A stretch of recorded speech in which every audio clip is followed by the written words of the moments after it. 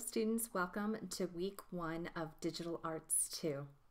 The first thing we're going to do is uninstall, if you have it on your computer already, and install Inkscape so that your version is new and set to default. I currently have Inkscape, so I'm going to show you how to uninstall it. I'm just going to do a search for uninstall, install programs. It says it's going to be under apps and features. Okay, so I'm going into my settings, and for me it's under apps and features,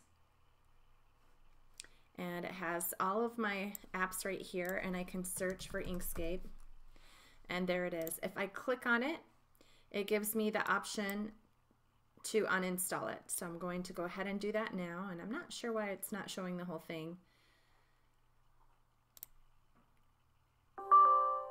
Do you want to allow this app to make changes? Yes. And I'm going to click next and uninstall. If you've never used Inkscape, I'm not sure if you're in the right class because this is DigArt2 and you should have DigArt1 already. So make sure you're in the right place. If you're not, just send me an email and let me know. Okay, that took quite a bit, so if yours is still uninstalling, you can just pause this video and then start back up, and then after it says completing Inkscape uninstall, finish.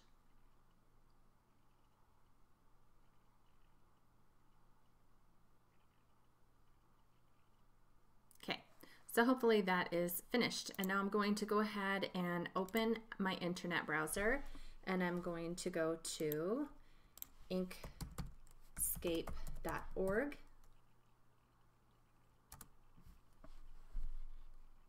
And once I'm in Inkscape, you'll notice that there is a download button. There's also other information on Inkscape. You can look at the gallery, all of the different creations. They have lots of learning resources, find out what it's capable of, what is Inkscape, how can I get it. It's free, anybody can get it, it's awesome. So there's all kinds of different things you can look at here on the website. I'm going to go ahead and click on the download menu bar here, and I had to click on the second one. Okay, so I have Windows. If you have something else, then you're going to have to work it that way. And I have used the 64-bit myself. My computer is not that great, and I haven't really noticed a difference between 32 and 64-bit. So I'm going to go ahead and go with 64. And I'm going to do installer in exe format. If you'd like to make a donation, you can make a donation, and it is oddly putting it, I'm going to put it in my downloads. So there we go. I think I've already seen that saved there before. I'll save it again. Do you want to replace it? Sure. Okay, so once you have this downloaded, you still have not installed it at this point. You have to open it, and if it was in your downloads folder or wherever it is that your downloads go, you'll just have to right click and open that .exe file, and then it's going to ask, at least on school computers, if we want to allow this app from an unknown publisher to make changes to your device, and you'll say yes. Okay, you're going to select a language, and I'm going with English. And then welcome to Inkscape setup. Click next, next, next. It's going to save it under my program files. Install. And this might take a moment, so you can pause the video if you need to. All right, and then once it's finished, you will click Finish, and your Inkscape should be ready to rock. So I'm going to check and see. Oh, look, it's right down here on my menu bar. I'm going to go ahead and open it up. Excellent. It looks like it has my text pulled up. That's pretty wild. I had my text pulled up the last time I was using it. If you are wanting to hide away any of these items, you can iconify this dock. These are actually called docks. So yes, you have the toolbar dock over here, and this is the layer dock. So there's all these different docks, and you have like your palette down here at the bottom. You guys know all of this. You used Inkscape before. I'm going to go ahead and just click X and close my dock because I don't really need it. My fill and stroke is here. And if you remember last time you were in my class, you know that Inkscape uses a lot of RAM and I have to save constantly. So I'm going to go ahead and do a file, save as. And you have to decide where you want to put your DigArt2 folder. I always like to save images in my pictures. So I'm going into pictures, and I do already have a DigArt2 folder in here. But if you don't have one, all you do is look for the create a new folder icon and you can create one, or you can always right click and new folder. So that's a way to create your digital arts folder. So I'm going to go ahead and double click on mine, and I will create a new folder for this school year 18-19 block 3 digital arts 2. And I'll just save that. And I wish that could move up there. I think I just put it inside that folder. I didn't mean to. So I'm gonna go ahead and cut that. And I will paste it back here. Okay, so you can move your folders around. Not sure why 18-19 isn't coming first in my alphabet, but if I want that to be the first folder, I could just put a 1 in front of it, hopefully, and go save. Okay, now that I have a 1 with a space, it'll be the first folder that comes up. Okay, excellent. So I'm going to go ahead and just save this as my orientation assignment. And I really should have used proper naming convention. So I always want you to do your name just like you would if you were turning in a paper to your teacher. So my name is Rachel Girot, so I'm going to put my first and last name. And I always want you to have your first and last name at the beginning of your file, because all of your files that I save, I want them to be in the same location. And they will be if they all start with the same letter, okay? So please start with your first and last name. Orientation assignment works great. The SVG, Scalable Vector Graphic, is the file extension, and you'll just click Save. Okay, and then once you save, you can see the name of your file up here at the top. You're always going to submit files that have names. Let's just do a really quick review. If I hit the number 5, that is going to maximize my canvas size. I can change my canvas size by going into File, Document Properties, okay? And when this comes up, you'll notice that you have options for page sizes. You can do like US letter size, 8.5 by 11 that you could print, or legal size. There's all kinds of different templates that you can use. And then another thing that's really important to be able to do is decide what size you want it to be and be able to convert it to that. I personally like thinking in inches. I have a really good gauge of inches because all paper is 8.5 by 11, and so I like to change the units to inches, and then you can always type in the value that you want. So let's say I want my width to be 6 and my height to be 4. Okay, so that's 6 inches by 4 inches. That's pretty good. I'm gonna go ahead, maybe I'll double that and I'll go 12 by 8. Okay, that fits in my screen a little better. I like that. And you don't do save or anything. You also can show your page border or take your page border off. I actually prefer you guys, I'm gonna have to click save really quick because I ran out of RAM. If it stops working, that means your RAM is used up. So I like to see the page border. So students, I would appreciate it if you would leave the page border.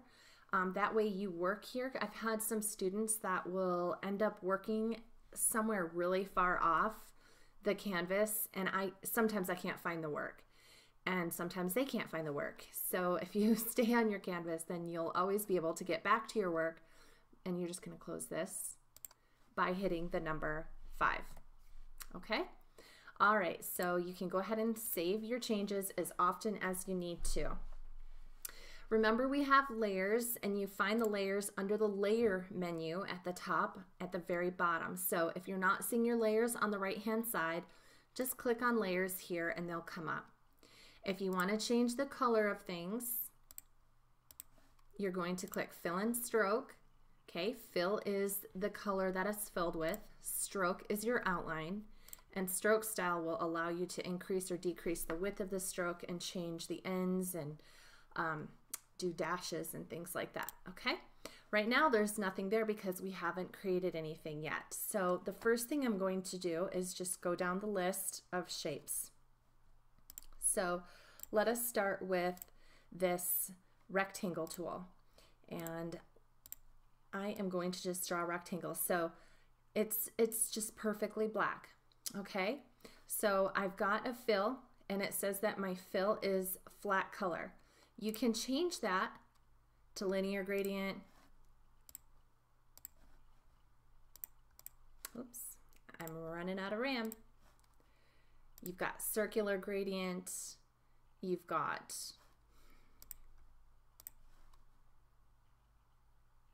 a mesh gradient. Okay, so within all of these gradients, you can also change the color. So right now, the color, the basic primary color was black. You can come down here and change it to any of these colors. So I'm going to go ahead and change it to red. Oh, but then it went back to a solid fill. So if I want the gradient again, I'll have to click to get my gradient back, okay? That is pretty sweet. You can use this to drag your gradient around and decide where you want it. I'm gonna click save, and you can double click, I believe. No, maybe it won't let me. If I have the gradient tool selected, I should be able to double click and add, yes, a new node in the middle. And I can actually use the color picker, or I can just pick a color at the bottom and I can change the color of that. So let's see if I can do that. I'm going to go ahead and do yellow. Yep. So you can double click, and this down here is your gradient tool. And if you're not seeing it, click on these double arrows down here. You'll notice that there isn't enough room on there, so the mesh, the dropper, and the connector are all hidden. So if you're not seeing it, just click the double arrows. You can double click here and choose another color if your RAM is working. Okay, that's fun. And let's see, you can also increase your blur. So I don't know if that'll make a difference, but that makes it look pretty fun. Like, you could easily make a rainbow in the sky. That would be really pretty using your blur. Excellent. And you could use your pen tool. So it's a little bit how to use the gradient. And another thing about rectangles, I'm going to go ahead and create another one, is you can make squares with the rectangle tool by holding down Control as you click and drag. So you'll notice when you hold Control, it maintains square proportion for you. All right, so now I have a perfect square, and I can grab the corners. Whoops, that's the wrong corner. I can grab the rounded one, and I can round the edges, and I can actually make a perfect circle that way. Now I have a circle. Okay, so that's fun. You can use it that way, so you can make different shapes. You can just grab it and move it around. Not sure what that is. Just gonna Control Z out of that. Okay, so what's this one? Okay, same. All right, Perfect. So that's how to make a square. And what's this one right here? This says make corners sharp again. So if you want your sharp corners back, you can just click here. Sweet. Now, one of the things that you'll notice is that it doesn't look like I have a stroke, and it's true because the X for none is highlighted here. If I want to add a stroke, I can just click right here and click save to make sure that I have RAM. Okay, so I should have a stroke now. I can choose the color of my stroke. There's different ways of changing the color in your fill and stroke. You've got the RGB toolbar, you've got, well, these are called sliders, HSL, CMYK, and my personal favorite is the wheel. I love the wheel because you can just grab this outer edge and move the basic color out here, and then you can click in the middle and you can make shades of that color or tints when you add white, or just go back to that pure color itself. So I love that color wheel, but that looks great. And it's nice, I can actually see my stroke or the outline, and the reason why is because the width is at 3. So if you can't see your stroke, then you've probably got your width set to something like 0.1. You can't even tell there's a stroke there. So come over here to the stroke style. You can actually just type in numbers too. All right, so now I have a great stroke. Fabulous. I'm going to click save. Okay, you've also got these 3D boxes that you can use to create 3D effects. Not really, I don't use those very often, to be honest with you. Maybe that's something we'll do this block, is learn how to use those. Okay, the circle or the ellipse tool. So this one, you can draw ellipses, and just like with a rectangle tool, if you want to draw a perfect circle, you have to hold down Control and draw a circle. Okay, and this one's fun. You've got one of those little circles, and you can create an arc if you want to, and that's if you are drawing your cursor towards the center of the circle. Okay, you're going to get that arc. However, if you move the cursor towards the outside and move it around, that's when you're going to get your Pac-Man. Waka, waka, waka, waka, waka. Okay, how do you change the stroke or outline color? Well, you can go over to your fill and stroke box, and if you don't have a fill and stroke box up, that is under Object, Fill and Stroke. Okay, so you'll go to Stroke and change the color here. Okay, but there's another way that you can change the stroke, and that's using the palette down here. You'll notice if I click on a color on the palette that it is going to change the fill. So to change the stroke, you hold Shift. Okay, hold down Shift, and then you can change the stroke using your palette, and your palette goes on forever. It is vast. It is wonderful. So you can hold down Shift and change that to a bright, happy color.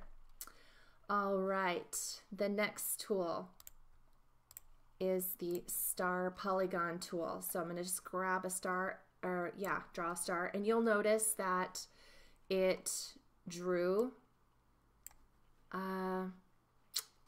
exactly the same color and stroke as the previous. And so remember that fill and stroke does stay in its memory. So if you're ever drawing something and you can't see anything, go to your fill and stroke and give it some color, give it a stroke. It will show up. Okay, sometimes people will X out their stroke and X out their fill and don't have anything to fill and stroke it with, but the shape is still there. You just have to apply a fill and apply a stroke so you can see it. So what we have here is a star. You can see that star is highlighted with 22 corners. And of course you can change the corners or tips of the star. Okay, and then you can also grab this fun handle and do that. If you hold down Control and move that handle. Okay, it looks okay. Let's hold down Shift. Oops, I have to hit my save. I'll hold down Shift and move that and see. That rounds the corners. So Shift will do some really fun things. So play around with these. What happens if I move that? Okay. Fun. All right, so I hope you're following along and getting some great shapes. I'm going to go ahead and grab my polygon tool again, and this time I want to draw a polygon instead of a star. But of course it saved all of those settings and I'm going to have to manually change it now. So I'm going to click on polygon. You'll notice that it changes to a polygon. This is rounded. So if I don't want it rounded, let's see, what do I need to put? I'm going to try 1. Okay, I can just go ahead and increase this. See what happens. Does it get sharper? Oh, how fun. Okay, so you can play around with that. Nice. Okay, so play with these settings. Randomized, you can play with randomized. Cool. So you can get some really fun effects. Yeah, I like that.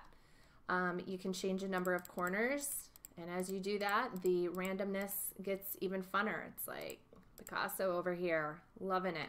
Okay, so have some fun and play around with your shapes. Next, we're going to have the spiral tool, so you can add a spiral. Pretty simple, easy enough, right? All right, you can unwind your spiral if you're not wanting the inside to be like that, and maybe you just want it to start there. Let's see, it's got the number of turns. You can increase it manually this way. Divergence is going to increase and decrease the distance between the spirals. So that's fun. Let's see what the inner radius does. Okay, that moves that puppy around. All right, this little paintbrush right here, I'm gonna click save, says reset shape parameters to default. So I can go ahead and reset that and it'll go back to the default. Let's see if I can click Control Z. Oh, it didn't bring it back to where it was when I hit Control Z. Well, maybe it did and I just don't remember. Okay, so file, save as, or save. So remember that you do have Control Z, and with the spiral selected, I'm going to go ahead and add a fill. And when I do that, you'll notice it gets a little quirky there too. And it looks like it's got a stroke, of course. You can change the color. Click save.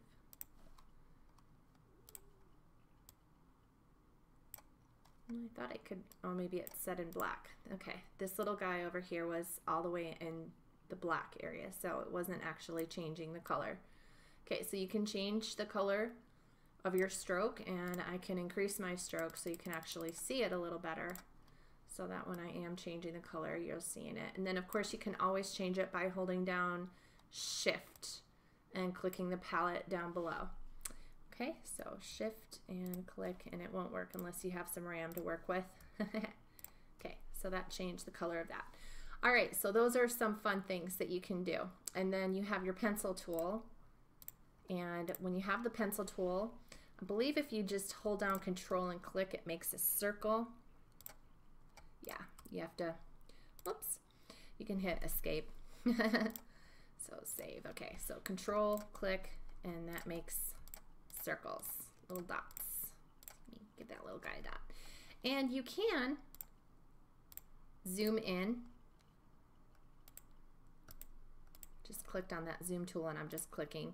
And you can, I haven't shown you guys this, but this is your select and transform object. So if you're ever needing to change an object, you can. Now just remember that now that I've played around with it, it's not a circle anymore. So I'm going to hit Control Z. If I want it to stay a circle, I have to hold down Control. Hold Control while I'm sizing it, okay? That is awesome. Now I should be able to move it a little bit. So I'm going to go ahead and zoom back out by holding down, I think, Shift while you're click. We'll zoom it back out, or I can hit the number 5 And remember, 5 will bring me right back to my canvas in full screen. Perfect. The pencil tool does some other things. Let's see. The pencil tool does straight lines. I think if you just click at one, whoops. Oh, okay, yeah. I click and then click and it makes a line. Click, click, and it makes a line. Click, click, and it makes a line. Click, click, and it makes a line. If you want to make it so that you have a horizontal line, I believe you have to hold down Control. So you go click, Control, click, and it's a perfectly horizontal line. Or you could do click, hold down Control, click, and it'll make it perfectly vertical. I think it also does 15-degree increments, so I can go click, hold down Control, and then if I click about that place over there, it's going to be a 15-degree increment. If I do another click and then hold down my Control and click over there, now it's 45 degrees. And I'll try over here and see if I can get in the middle. So that's 15, 30, 45, click, hold down Control, 45, 55, 60, click, hold down Control, 75, and then the next one would be 90. So you can do 15-degree increments with your pencil tool. And then the best tool of all is the Bezier tool. The Bezier tool is what we vector with, and this is the one that you want to get proficient with. Okay, so that one says draw Bezier curves. All right, so this is where, let's say, if I wanted to Bezier this, I'm going to look for corners pretty much. So I'm just going to go click, click, click, click, click, click, click, click. I know these are imaginary corners, but if you have a drawing, okay, I didn't do that right. Hold on, I'm going to pause it while I do this. Okay. I always have to click save. I forget before I hit my last one. So here I have a basic outline. I'm going to go ahead and click save, and I'm just going to, I want to zoom in on just that object. So I'm going to click my zoom tool, and I'm just going to grab and zoom around it, and then that's going to bring that right to the center. I'll hit, oh, it doesn't let you Control Z zoom. But all I did was just grab my zoom tool, clicked and dragged around it, and it zoomed in on what I had clicked and dragged around. So next is your nodes tool. So here's edit paths by nodes. You're going to click on that, and this is where now I can grab these edges here and I can round them. And I literally am just grabbing it and dragging it. I have to click save every time, but when you do yours at home, you probably won't have to. So this is how you can use the pen tool to draw pretty much anything. So if you were to just copy paste an image on a layer,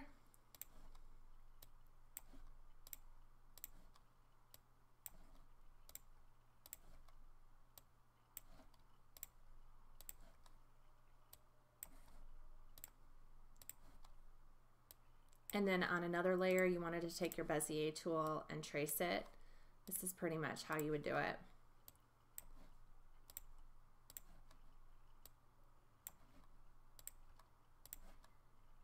Okay, so now that I have that done, perfect, I can fill that just by going into fill and adding a fill.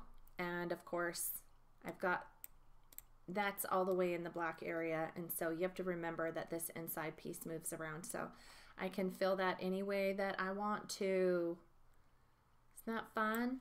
I can create a gradient in there if I want. I could do a circle gradient. And it looks like that is applying.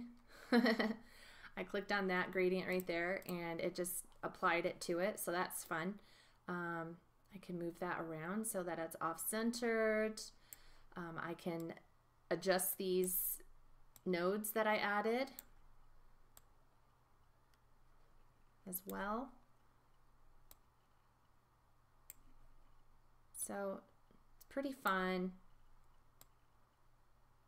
And I just want you guys to have a ball. So now that I've done that, I could actually select it and move it It doesn't have to stay right there. You can grab that and bring it anywhere. Okay, so that's a basic overview of all of the basic tools that we use. There's also the text tool. There's the calligraphy tool too, and you can go ahead and practice those as well. So I'm going to zoom back out by holding Shift. And when you are finished going through all of those tools, I want to just see evidence that you have changed your strokes, that you have changed your fills, that you know how to make a dot, that you know how to make a Pac-Man, that you know how to play around with the polygon star tool, that you can make a gradient, that you can use your Bezier tool to draw something and fill it, your spiral. Show me that you know how to hold down control and make pencil lines at different controlled angles. So it does not have to be this random, but for orientation purposes, I do want to see that you have reviewed and have, you know, brought your basic tool skills up to speed, since it's probably been a while since you used the program. All right, thanks.